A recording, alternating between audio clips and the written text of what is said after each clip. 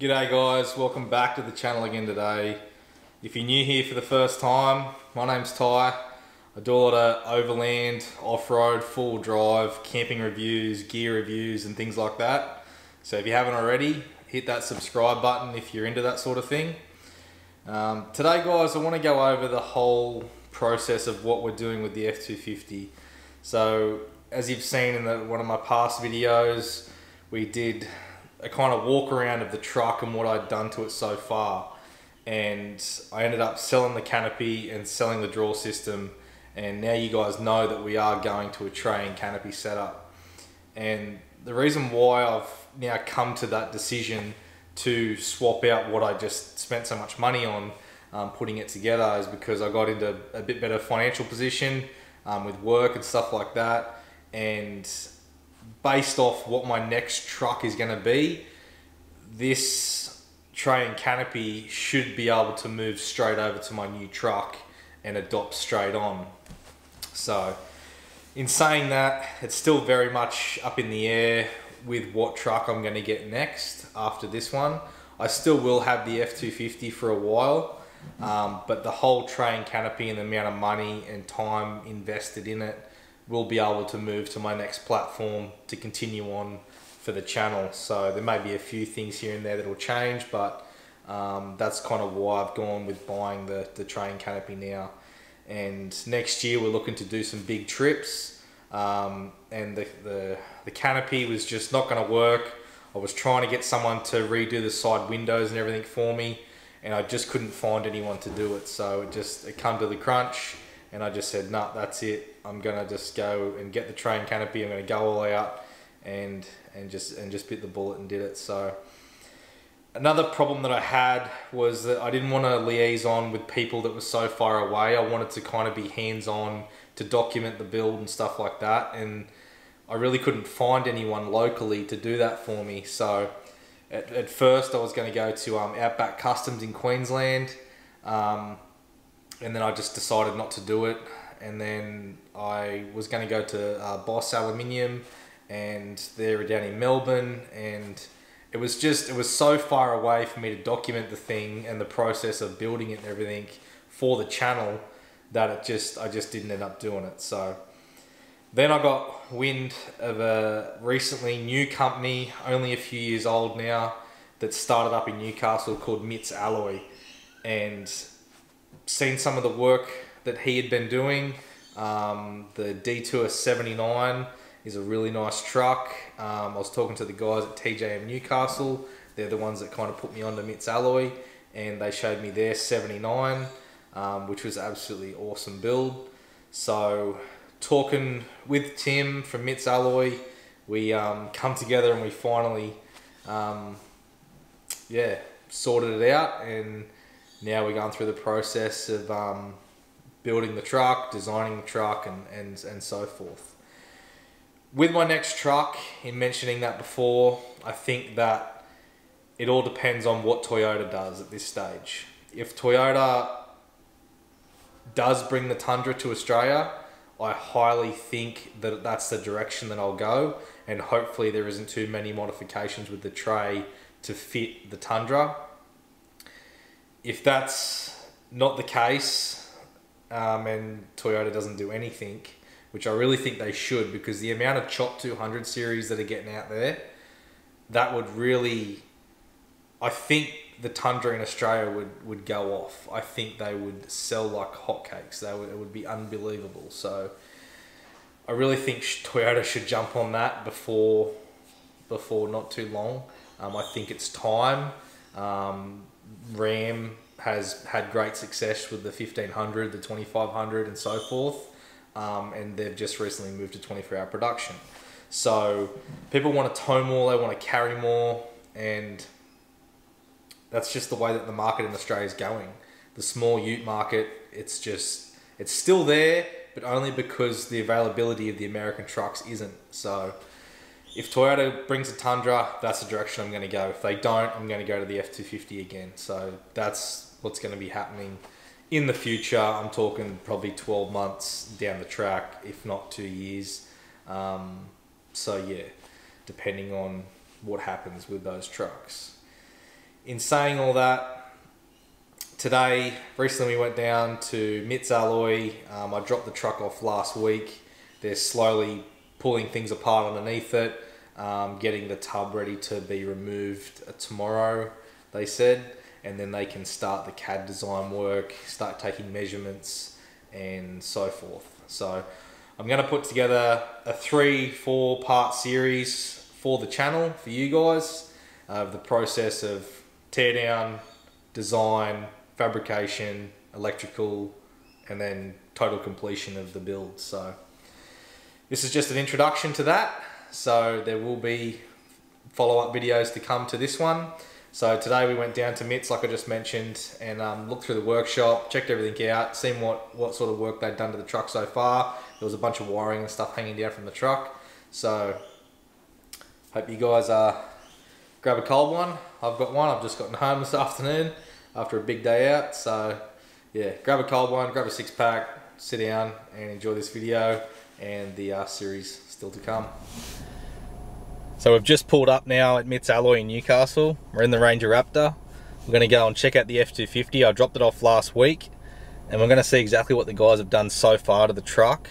It's sitting out in the car park at the moment, and we'll go look at some of these other cool builds that they've got here. We'll also look at Tim's truck. His Hilux is absolutely awesome, and then we'll just do a quick walk through the factory and show you guys some of the process on how they put these awesome trays and canopies together. So yeah, let's go check it out. Alright guys, well here's the F250. Looks like the boys have got a bunch of wiring pulled out of it already. So guys, I just spotted this brand new Ram 1500 getting ready for a tray to go onto it.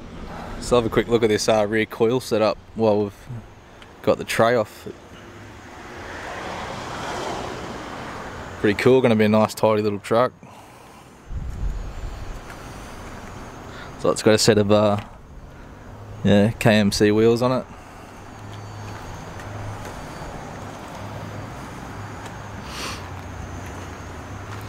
We've got Adam Greentree's rig of a 79.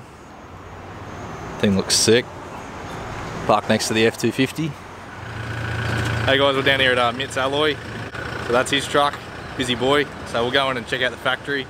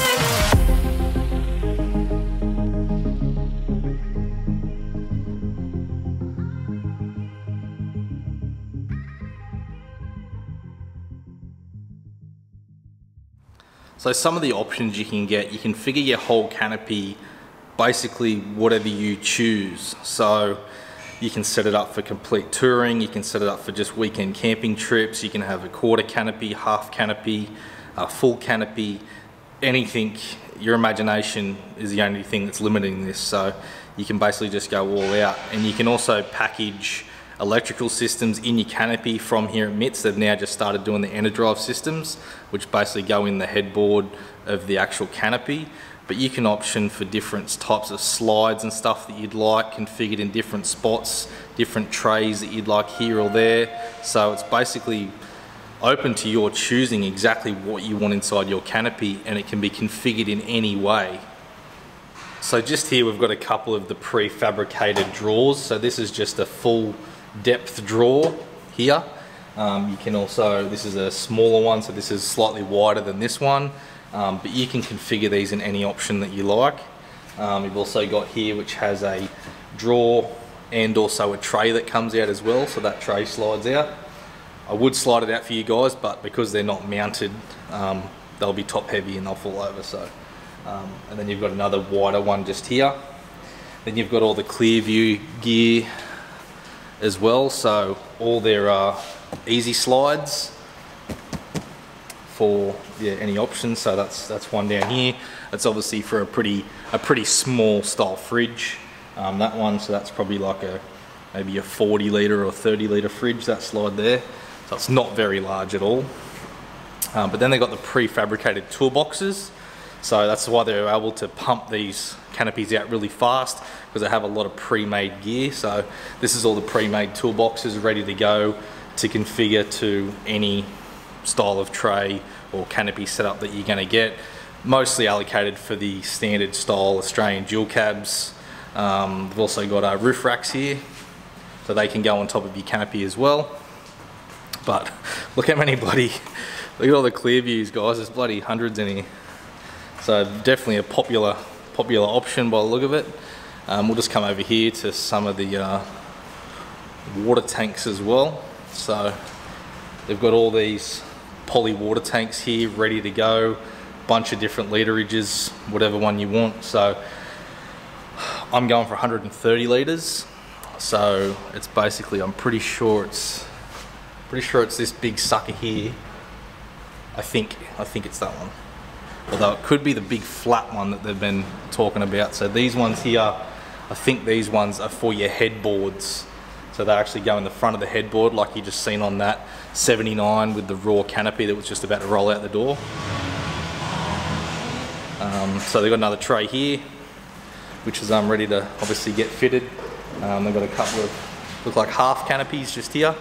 So we'll take a closer look at them. So you've got this the aircraft tracking here on this top. It looks really cool. And you've got like this roof rack, custom made roof rack system with all this CNC machined out, routed out roof on it, which looks really good. Also, you can opt for the jack off legs as well. So they do have the jack off points where the jacks slide in, so you can wind your canopy off and on, and I have optioned for that. So I just found some jack off legs. So that's basically what you get. So these poles just here slide in to the side of your canopy, and then your legs just wind straight up, lift your canopy off, drive out, go adventure for the day, and then come back, wind your canopy back on. But that way, if you've got a rooftop tent and like an awning and stuff like that, you can leave your like base camp set up, or if you're a tradie during the week or you need your flat tray, really cool option to have a wind off setup. So that's exactly why I opt for that, is that way I can leave a base camp somewhere, I can go and adventure some tracks for the day, check some stuff out, come back, base camp's already set up for the night.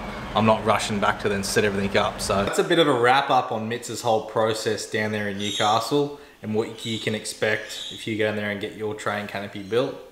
So guys, basically this truck, I'm going to refer it to Project F-Tech is what I'm going to refer this build to as. So that way you guys know straight away with the videos that are going to be coming out. It will be Project F-Tech, and it'll be a series. It should be around 3 to 4 videos long. Hopefully, if it's longer than that, then great. It's more content for you guys. I just don't want it to kind of drag on forever. But anyway, in saying that, that's the first video. Hope you guys enjoyed it.